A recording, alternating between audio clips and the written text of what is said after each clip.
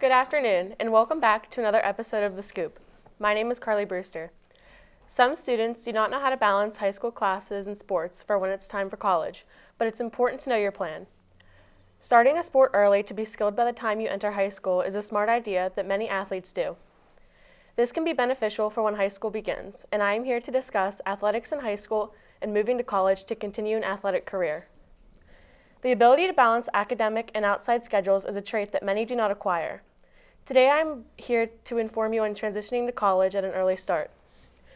My guest today has been playing tennis long before high school and has somehow found a way to balance her busy schedule. Full of academic priorities and intense tennis lessons, all while searching for colleges. Sometimes finding the right colleges for your academic abilities and athletic abilities can be difficult. Looking for colleges in your junior and senior year can be a stressful task that pains you to think about. Almost 70% of students in the U.S. go to college, and nearly 90% of students in Pennsylvania attend college. No matter how tedious searching for colleges sounds, it's important to start early. When you're unsure about who to talk to or where to start looking, the transition to college can seem stressful. Today I'm joined with Nina Derienzo, a junior at Peters Township High School and a current varsity tennis player. Nina is a part of the students who will be going to college very soon. So thank you for joining me today, Nina. Really appreciate it. You're welcome. I'd like to first start out by asking you when you started playing tennis and why you continued to play it until today. Basically, I started playing tennis as soon as I could hold a racket because my mom was just obsessed with it. Like, she started out when she was older and she wanted us to start when we were young. And I continued playing, and at first it was just like, oh, it's kind of fun, I'll do this. I wasn't great. And then like 5th, 6th grade, that's whenever I got serious and started taking lessons and started putting the time and effort in. And who helped you to get where you are today? My mom and my coach, Paul Skrock. Shout out to Paula. But that's my sister. She always pushed me. So she also plays tennis? Unfortunately. So it seems like some sort of like trait that everyone in your family plays tennis, am I right? That is accurate. Okay. So how far did you think you would get in your future with tennis? Nowhere. Like, I had no coordination at all, and I couldn't do, like, I wasn't the talented person my sister was at the time. Like, she just was naturally good at it. I worked at it. Okay, so this is something you've developed over time. Yeah. And it seems to pay off because this year in our season we made it to Whippeals. Yeah, we did. It was a great time. So while we were at Whippeals, I know this is your junior year, and you have a pretty busy schedule. What kind of classes did you have this year, and how were they different from last year? This year I'm taking 3 AP classes as well as all honors courses, and they're all very rigorous and time-consuming.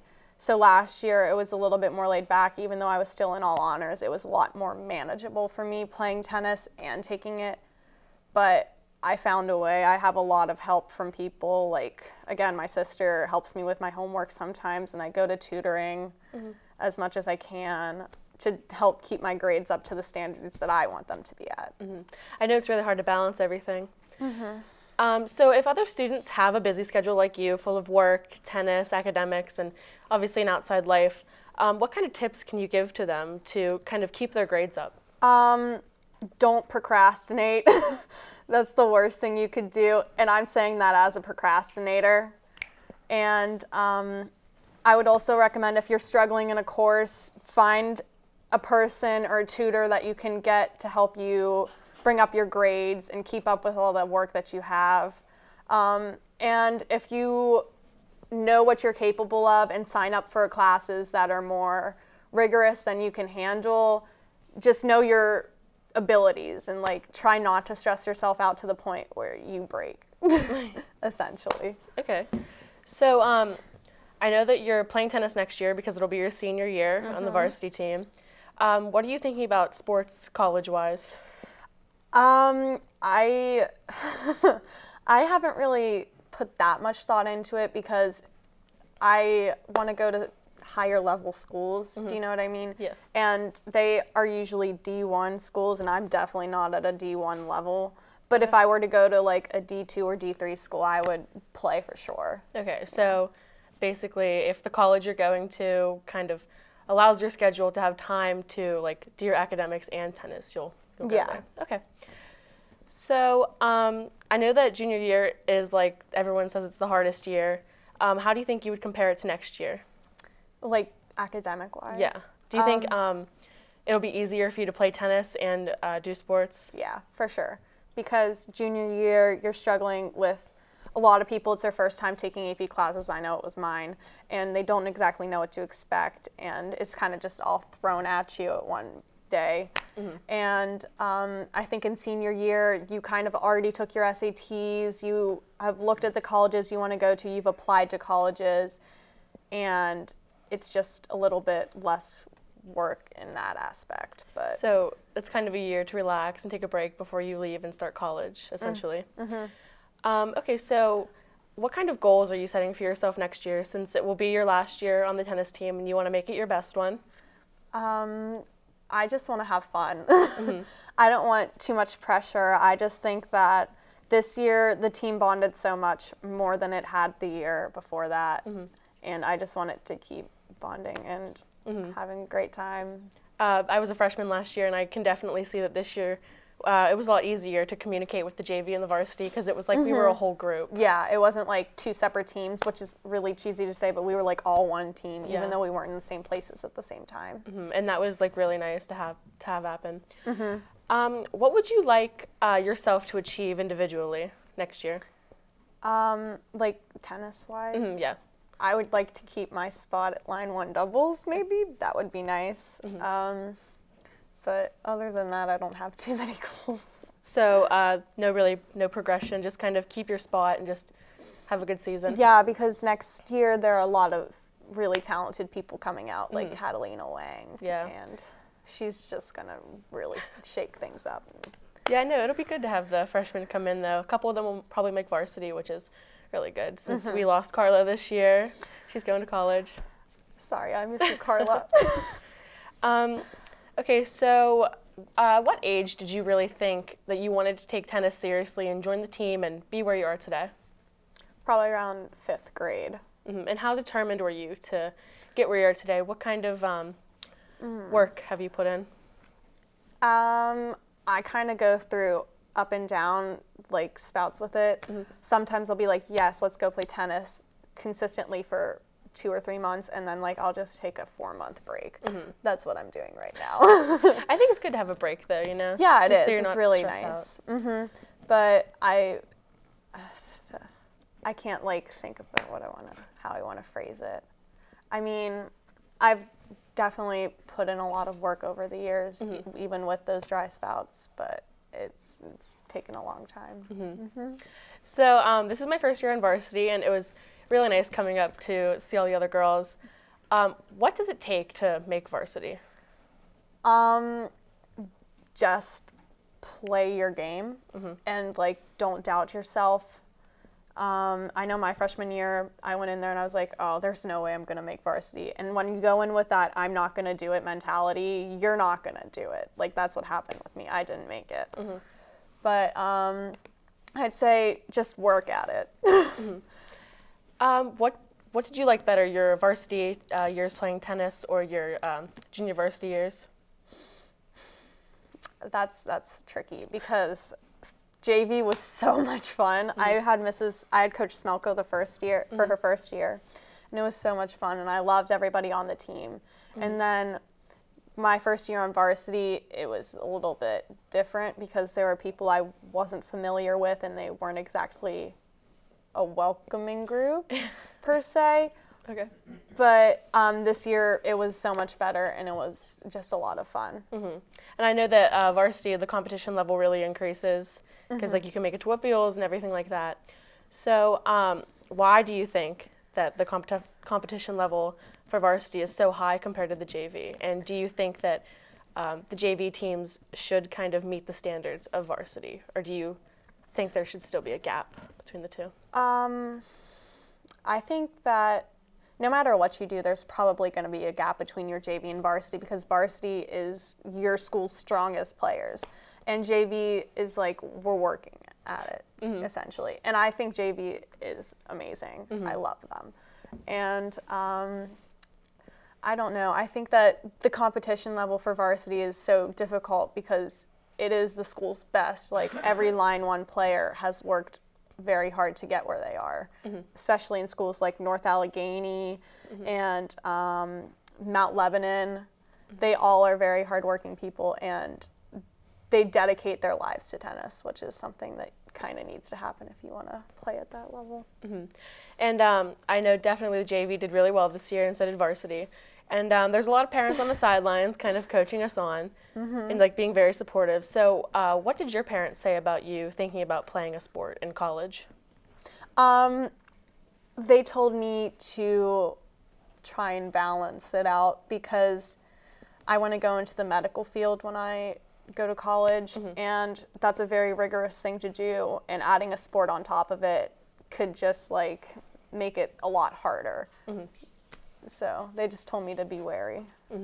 And what kind of lessons have your parents taught you, excuse me, from your from their past experience in college about balancing your schedules and times?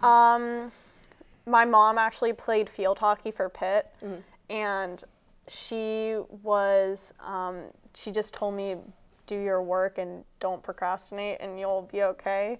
And my dad, actually, I don't think he played any sports. He was a nerd, and he got straight A's all through college, all through high school, went to med school, and he just told me to do that. Okay, so one of your parents have played a sport and the other hasn't. So in high school, has there ever been a time where you were playing tennis and also doing your academics where you thought, like, I can't go to practice today, or like, my schedule, there needs to be a break? I've definitely thought that, but I've never actually acted on those thoughts because I know I can't spare that time. Like, I can't miss a practice and expect to go back and be exactly where I was the next time. I know that's a difficult thing to balance, and there's also a lot of kids in our school who don't really know how to balance that. So what do you think that our school could do more to teach kids how to balance their schedules? I think that our school is very high level with the academics, and they push a lot of harder classes on you, and they're just like, you should do this. I think that they should try and scale that back a little bit because it's not all about the classes or the grades you get. It's about how hard you're working to do what you want to do. Do you think that like finding the balance is more difficult in freshman year or junior year? Because I know that freshman year you're new to the school, but junior year you have more of a workload. I'd probably say junior year because there just is so much of a difference in the workload. And I know my freshman year, even with all the classes that I was taking, it wasn't like hard for me to balance everything out. Okay, thank you, Nina. We're going to cut to a break, but when we get back, we're going to talk to Nina more about what she plans to do in high school, at the end of her high school career and in college.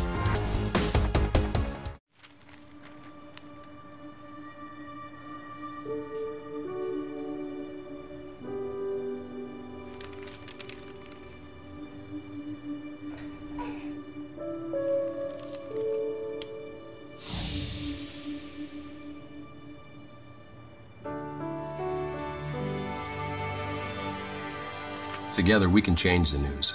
Find out how at safekids.org. Welcome back. I am joined with Nina Derienzo, a junior at Peters Township High School and a current varsity player. So Nina, based on your time on the varsity tennis team, what has your family told you about their experience? Because I know your mom is a tennis coach. So what has she told you about her experience coaching the other girls? She loves it. I was the main problem with everything. She loves everyone on the team. She had a really great time. And I think she wants to do it again next year. I just hope she doesn't yell at me for saying that.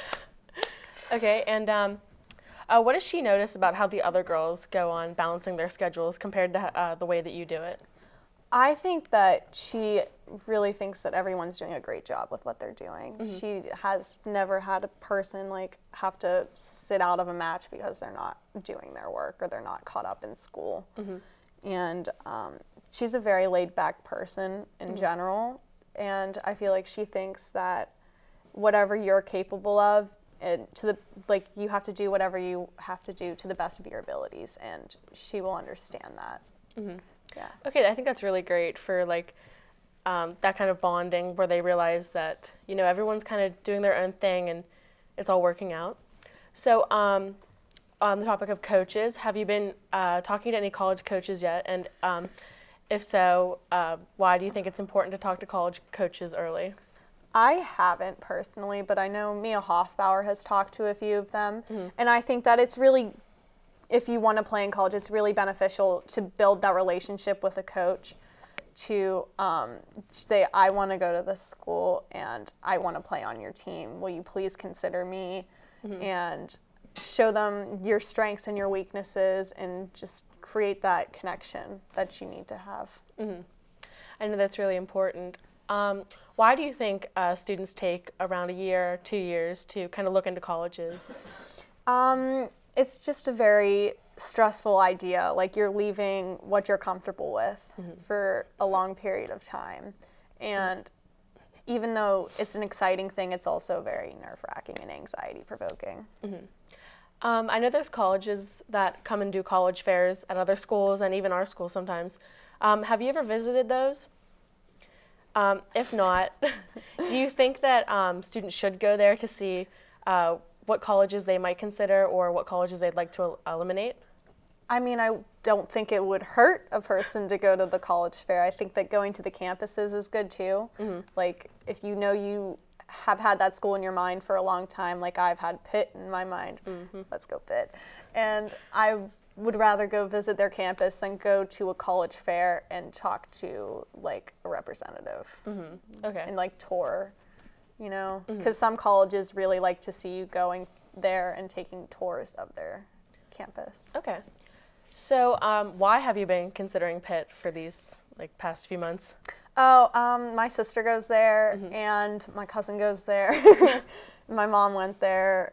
And it's just always been a big thing. Like, we're a Pitt family. We have a crap ton of Pitt stuff. And it's just a really great school. It's really big, but it's rigorous, but not to the point where you're like, I can't do this. It pushes people to be better. And I know your sister who played for the tennis team, who goes to Pitt. I know that it was probably a difficult transition to go from a senior in high school to a freshman in college.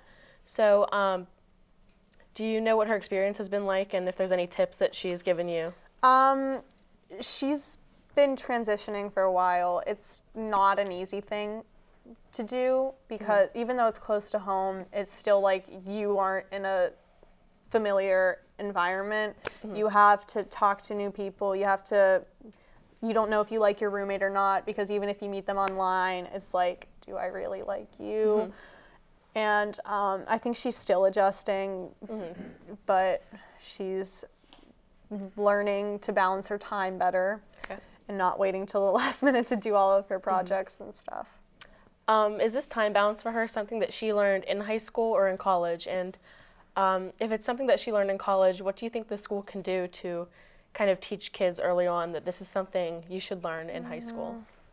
I think she's always kind of struggled with it. She still does. I don't really think she is a great time budgeter. It's not a skill that she's learned through people. She just works into the long hours of the night. But I think that our school could just, I don't really know. They tell us not to procrastinate, but we don't really listen. It's kind of just like you have to tell yourself you got to do this and you can't keep pushing it off. And that can be really difficult when it comes to homework and stuff like that. Especially English homework, because reading is not fun. So have you talked to any of your teachers about what maybe they did in college and then that kind of influenced you to decide what you wanted to do? No. No? Okay. I have not. I'm sorry. That's okay. Are there any clubs that you do outside of school that maybe correspond to clubs you would do in college or a career that you would do in college? I'm in NHS, if Okay. that counts as a club. Yeah. And I just joined Law and Gov Club, and it's really fun. It's time consuming, which I didn't expect when I went into it, but that's fine.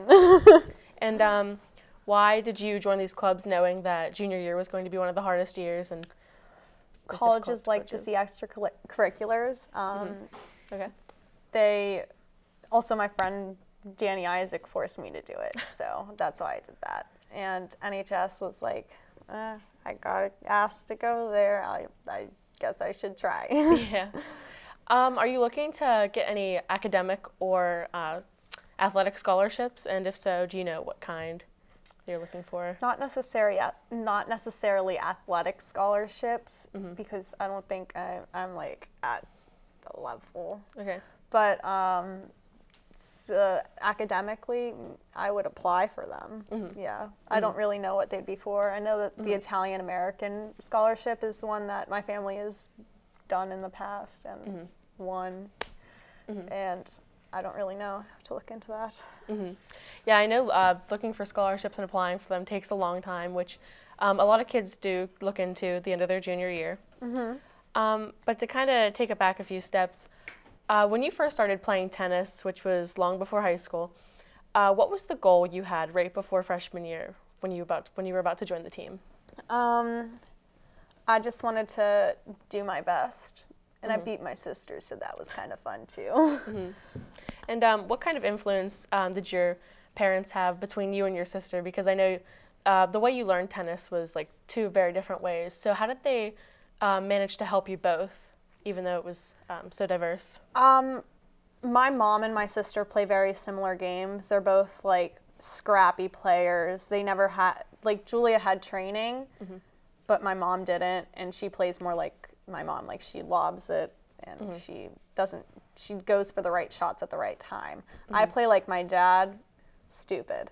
I go for shots at the wrong times, but I think that's how we balanced it out. I worked more with my mom, and she worked more with my dad, and like we all balanced each other out. So what's the stress like during the tennis season, which is about from August to October, compared to the rest of the year? Because I know finals are in the spring, so. I don't really know. I'm kind of just a stressed person in general. Like if you talk to me, I'm probably stressed about something. And I think that even though I have more time to do stuff, I'm like, oh, I have more time to do stuff. Instead of like during the tennis season, I was like, okay, I have to get this done, this done, this done, this done. So I think I'd actually be less stressed. Also, I was getting exercise every day then. Now I'm not. So what are some benefits of playing on the varsity team your junior and senior year?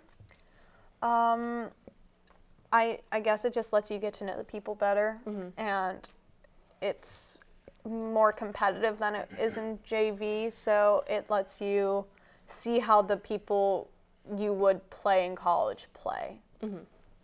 Okay.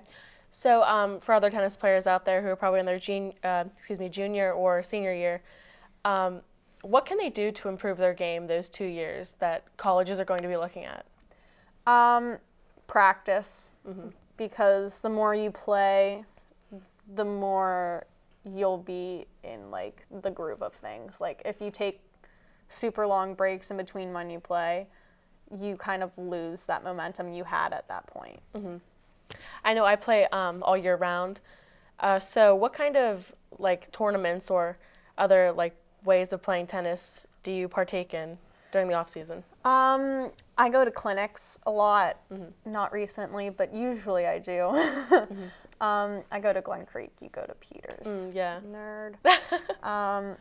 But I don't really play tournaments. I would recommend doing that though, because clinics are more like working on your strokes. You have like 5 minutes of serving, and tournaments are like you play matches with people, and it helps you get into that mode for the season. Yeah.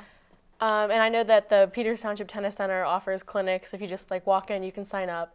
So what's it like to sign up for clinics at Glen Creek? Pretty much the same. It's just a little bit farther away. Okay. They're very similar, similar places, because like the two people who really run everything, Mike and Paul, they used to work at Peters.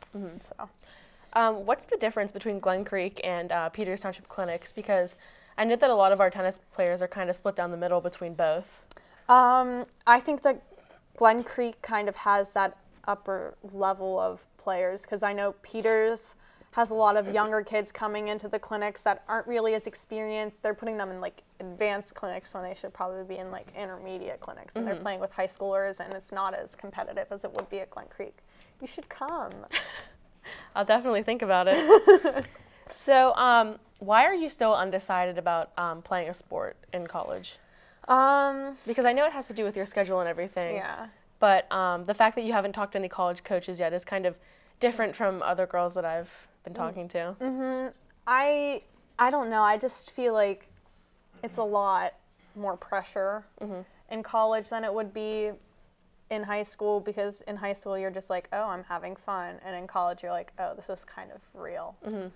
I do know people who love it. Like Sarah Comer goes to University of Delaware and she loves it. And it really helped change her game from what they traditionally teach you in lessons and clinics to a like less conventional way that made her win. She's like #1 on her team. And I don't know, I haven't really put that much thought into it yet. Yeah. So I haven't like talked to coaches. That's the reason why I'm just kind of an indecisive person in general. Okay. Yeah. Well, thank you. I really appreciate you taking time out of your busy schedule to come interview today. That is all the time we have for today. We've learned about the process of transitioning to college and how it benefits high school students. The amount of work that goes into the end of your high school athletic career has proven to be a challenging task. Preparing for college is time-consuming, but today's interview with Nina should have shed some light on why you should prepare earlier. It's important to get advice from others, including your family, because looking for colleges is something that you shouldn't do alone. The more help that you have from your family and the school, the easier it will be to look for colleges, benefiting your athletic and academic abilities. Not only is it challenging to continue a sport in high school that you would like to pursue in college, but there has to be a happy medium when it comes to the balancing of academics. Nina has told us how she balances her athletic and academic career and how it has affected her through her 3 years of high school. Finding a balance between academic and athletics is different for everyone, but it's important to find what works for you before it's time to apply to colleges. Thank you for joining us today on another episode of The Scoop.